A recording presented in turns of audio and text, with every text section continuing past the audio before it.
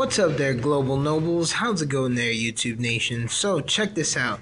Most of you have been asking me, how's the new battery life really like on the new Androids 5.0.2? Now, I'm taking the time right now to get in depth of how the experience has been under the new operating system.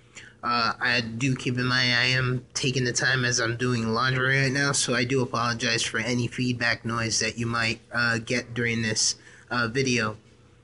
But if you do like to know the process of how it actually really went when updating from 4.4.2 to the new Lollipop, do check out the video below in the description box. So I'm gonna go ahead and show you guys the power. As you can see right now, I'm under 29%. I did charge my battery during the day, and afterwards I decided to go ahead and stress out the battery by opening a whole bunch of apps. And as you can see, I never really closed them. I have 2 pages accumulated so far. I was watching a little bit of YouTube, Vine.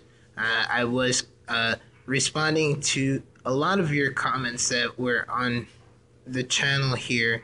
So I'm gonna go ahead and go back to the history, and as you can see, I've been on the battery for 16 hours, and within that you can see that I did have it at 100%, and it has now been depleting. It now tells me the approximate time that's left. So if I do not use my phone whatsoever, I have approximately 7 hours worth of battery life left. But that's if I leave it alone. If I just turn it off and not use it, then that's what I got. And as you can see right here, I did no charging at all. While I had the screen on, a little bit of the battery life has been going on and off there. While it's awake, it does the same thing. The Wi-Fi has been pretty nice. Everything is smooth. I haven't been really stressing out the Wi-Fi, so I'm gonna probably make another video and see the comparison within the cellular network and then the Wi-Fi. But for some reason, the Wi-Fi has been pretty awesome. So again, this has to do all with doing what I was doing within the day. So if I actually go ahead and check out the battery usage, as you can see again, I was using a lot of the studio, trying to get back to your comments as soon as I could, and then some of the Vine that I was watching. I guess Google Play services has to do with the YouTube, or if not, I don't know, but it's not really showing up here. And then you got the Vine that's really there, and then the call standby is the one that's taking 16%, while the Google Play services and the studio is at 14. So those are the ones that actually really take up most of the power right now. So again, like, even so, when having these open as well takes up battery life. Now I'm going to show you another view of how the battery life is going with the Sprint's application called Sprint Zone. If you was to go ahead and get in depth on how to get into the battery status, you can see that the temperature is pretty nice. The voltage is pretty evened out as well. It's pretty accurate on how much percentage there's left. As you can see, it's not charging, and the battery health is pretty good.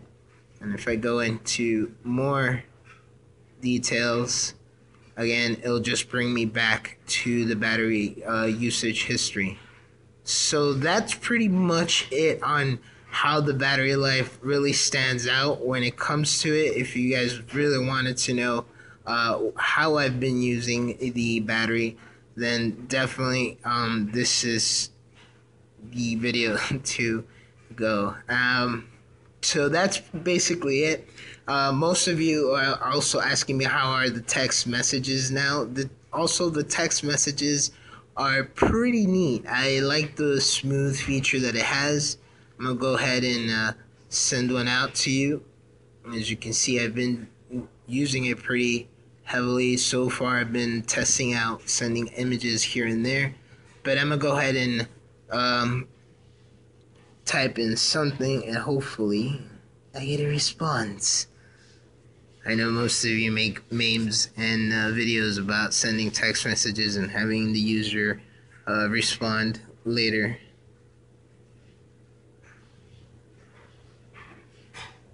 I like the keyboard. The keyboard is pretty awesome too.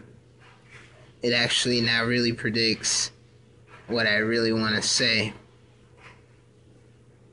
So as you can see, it actually sent pretty quickly, even though I am on 1 bar, 28%. And that was pretty much it. It's pretty smooth if and only you do a factory reset. So again, you're going to see a description down below on how to do a factory reset on the 4.4.2 prior to updating to the 5.0.2. So again, this is the video that you just seen about how is the battery life. I hope this actually helped give you an understanding on another point of view on how the battery life really stands out.